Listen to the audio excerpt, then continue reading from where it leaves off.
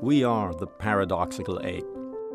Bipedal, naked, large-brained, long the master of fire, tools, and language, but still trying to understand ourselves. Aware that death is inevitable, yet filled with optimism. We grow up slowly.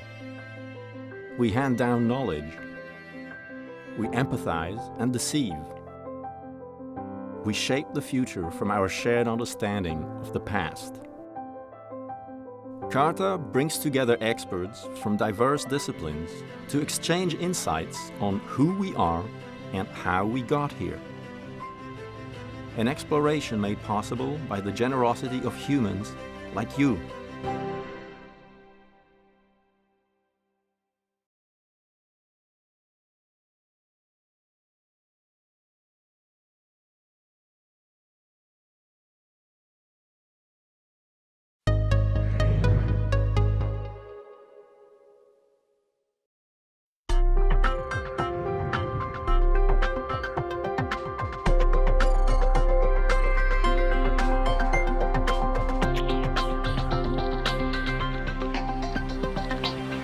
My lab is primarily interested in understanding some of the molecular and cellular basis for the development of the cortex, but unlike some of the previous speakers, we're focusing on the development of neuronal connectivity and how circuits assemble basically in the developing brain. And so, I'm going to move fast on the introduction because I think you've heard a lot about the general interest of understanding what makes us human, and in particular, what makes our brain human-specific. Another way to phrase that question, as you heard before, is to ask what happened to our genome since we diverged from our common ancestor more than 7–10 million years. There's actually debate about that exact time for divergence from our common ancestor. So, to the first question, what makes our brain human-specific? You have heard a lot today about the possibility that what makes our brain different from our most common living relatives like chimps and bonobos or to other higher mammals would be brain size, or at least the size of the cortex relative to the rest of the brain. I would argue that despite the fact that that's the question that most people are interested in, it cannot be the entire answer. For a simple reason, which is that if you look at brain size expansion, including increases in neocortical size, many mammals have succeeded at this without any real gain in cognitive abilities, right? In fact, brain size is best correlated to body size, not to cognitive abilities, right? So brain size and neocortex expansion were probably an important step during evolution. And it happened many times during mammalian evolution, but it can't be the only explanation for what makes our brain human-specific, at least in emergence of cognitive abilities. So, many open remaining possibilities. Neuronal composition, right? The type of neurons that are produced that Rick and others have talked about earlier. Circuit connectivity, the total number of synapses made between neurons, are things that will influence circuit function and probably cognitive abilities. Something that very few people have talked about, non-neuronal cells, astrocytes, microglia. Those could, there's actually some very recent evidence suggesting that differences in composition or total number of non-neuronal cells might be different between human and non-human primates. So today I'm going to try to convince you that we have evidence, probably the first evidence, suggesting that a specific gene duplication event has pretty significantly changed both the number of synapses made between neurons and we think actually affects circuit connectivity and circuit function. So how did we get interested in this question? We got interested in this question based on the work of several groups, including beautiful work from Evan Eichler that you'll hear about just after me, so I'm not going to bore you with details about what Evan did. But back in early 2000s, work from Jim Sikela and then refined and expanded by Evan identified gene duplication events that are specific to the human lineage. gene duplications, new gene copies that are not present in any other non-human primates or in any other mammal. So essentially, what Evan has shown here on this graph. So what Evan has shown is that in humans, you have a whole list of genes, about 30 genes that have extra copies, essentially. So those copies are specific to humans. They're not found in non-human primates.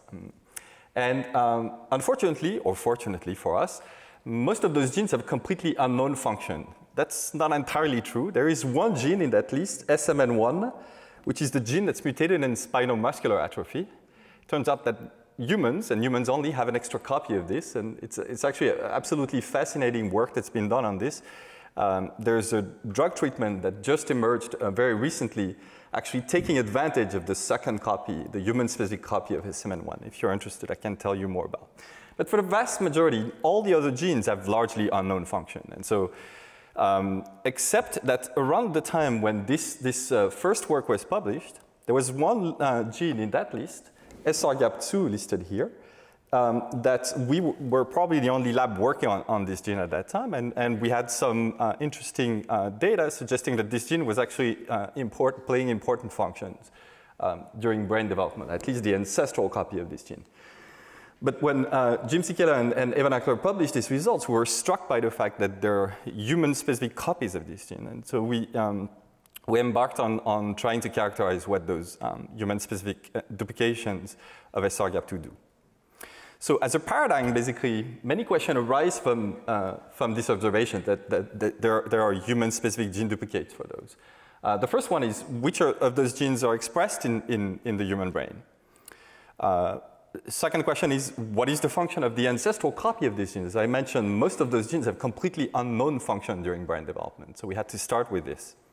And the third question that's truly interesting is the function of the human-specific paralogs related to the function of the ancestral copy, or are those new copies basically acquiring some completely independent functions, some completely new functions, independent of the function of the ancestral copy, right? Both scenarios could be true. So I'm going to summarize here essentially about 11 years of work from my lab, from multiple people in my lab. And then during the rest of the talk, I'm going to unpack and tell you a bit more about how we got to those conclusions. So essentially, SRGAP2A is an adapter protein containing 3 functional domains. This F-bar domain, which is essentially a homodimerization motif, a central domain called the RAC-GAP domain. It's a domain that inactivates a small GPase called RAC1, and an SH3 domain that's essentially a protein-protein interaction motif. So all mammals, from rodents to non-human primates, and humans have this gene. It's expressed, it's highly expressed in the brain, it's expressed largely only in neurons, and as I'll show you later on, it's actually very unreached at synapses. But it turns out that about 2 to 4 million years ago, 2 gene duplication events at least made this new copy that's human-specific emerge that we had to call SRGAP2C. And Evan will probably tell you a bit more about that. And so this coding sequence is truncated, actually. It doesn't express the full-length protein. It's truncated. It expresses 90% of this F-bar domain, which remains able to bind to the ancestral copy and largely inhibits its function. Okay? So its main function, so it turns out that we get essentially the same phenotype when we inactivate SRGAP2A or when we induce the expression of this gene. Okay?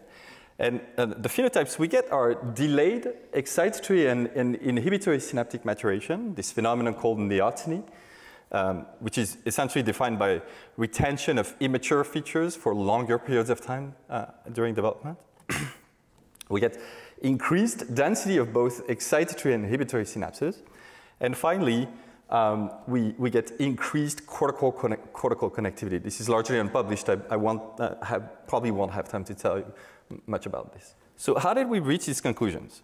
So the first thing that we did a long time ago, in 2009, we published expression pattern for SRGAP2, and this very simple observation that the protein in mouse cortex is expressed, actually peaks at P1, but is expressed largely at postnatal time when during the first 2 weeks of postnatal life, when the animals are basically forming a lot of synapses.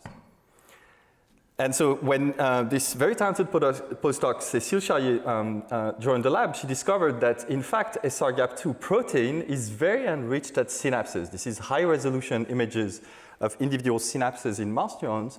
And I hope you can appreciate the fact that, essentially, there's very little SRGAP2 in small synapses and lots of SRGAP2 protein in large synapses. Those synapses here are visualized. Those excitatory synapses are visualized by this protein, HOMA1.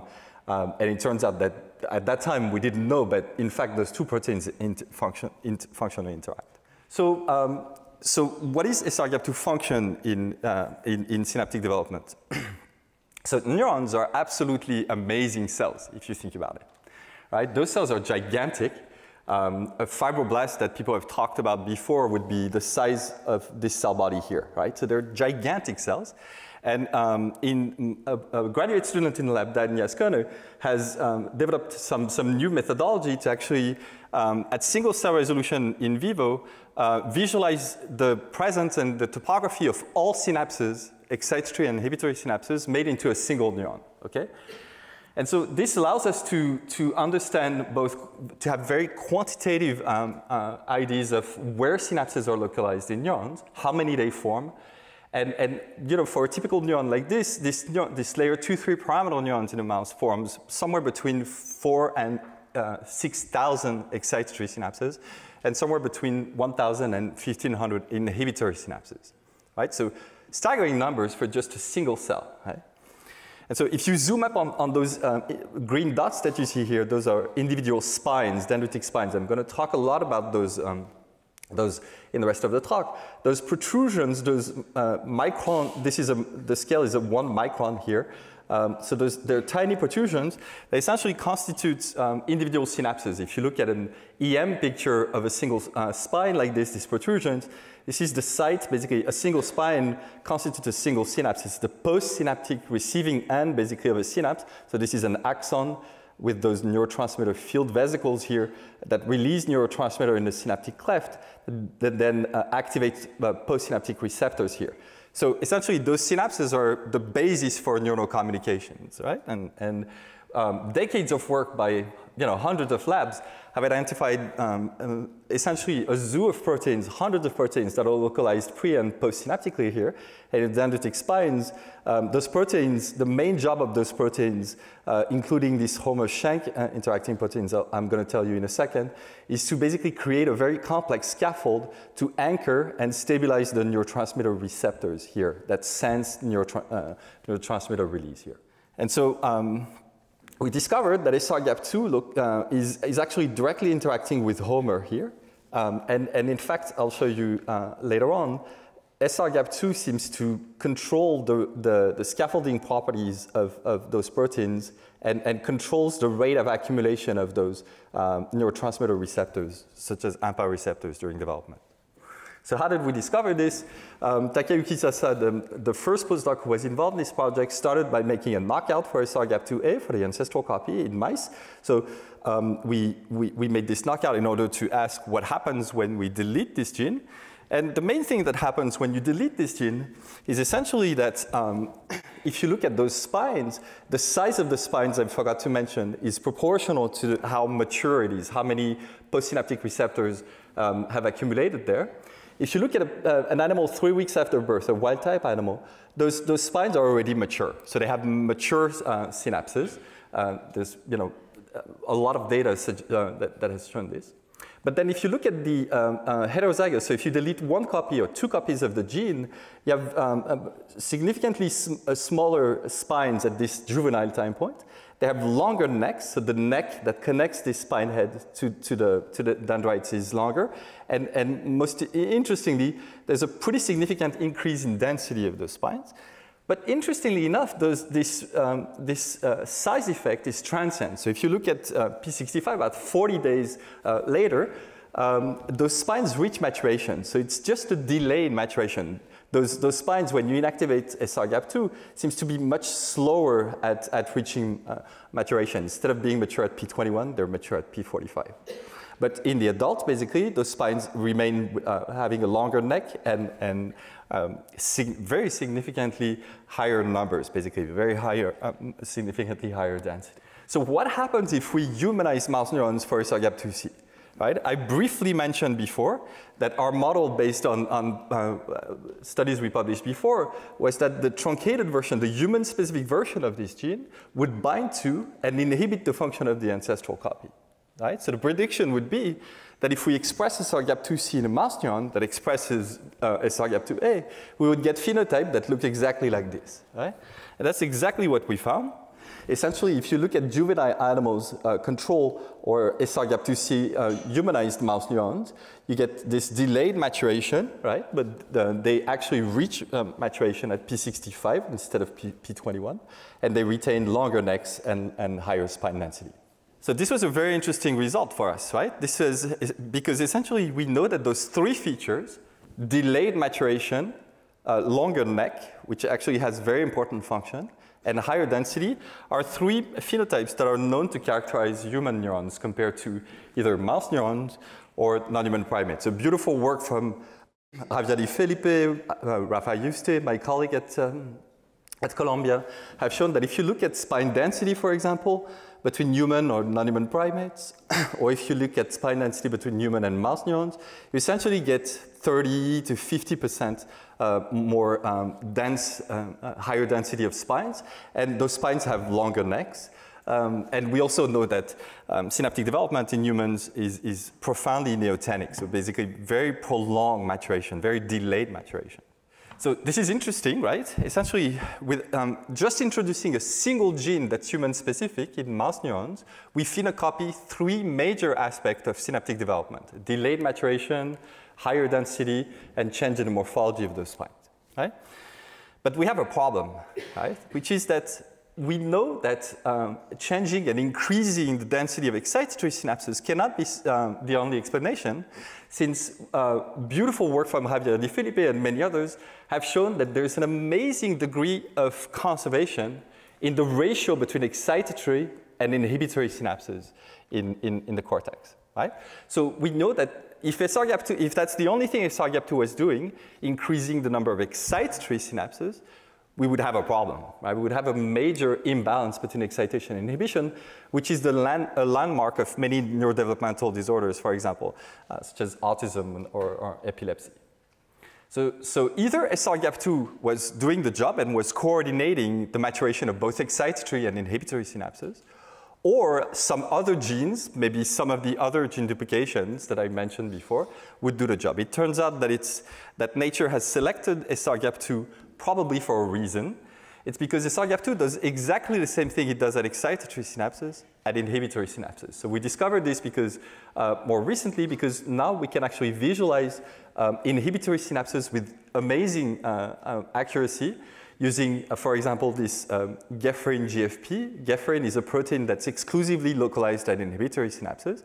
And using single-cell technology, single-cell genetic labeling technology, we can not only visualize with sub-micron precision spines, we can actually localize those inhibitory boutons, either the ones that are made on the dendrite shaft here, or even more rare boutons that are made directly on spine heads here.